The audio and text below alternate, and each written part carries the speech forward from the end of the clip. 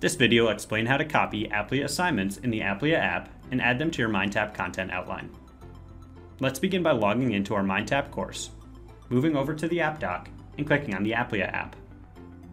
To add a new assignment, click the Add Assignment button.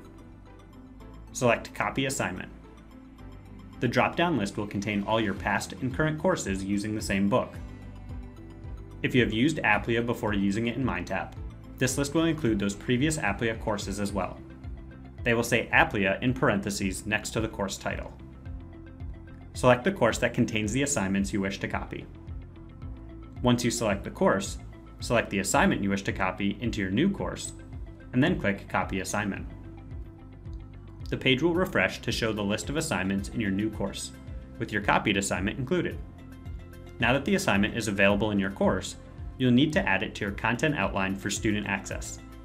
Close the Aplia app. Click on the Add or Create green button. Select Activity, and then Aplia Assignment.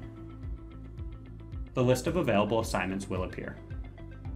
Locate your assignment and select the radial button to the left of the assignment name, making sure that the grading options are correct. Click Continue. The Assign to Course window opens. Enter an available date and due date, and choose the location of the associated topic as well as the order within that topic. Then click Add. Your assignment is now available to students in the content outline. Thank you for completing this video training for MindTap.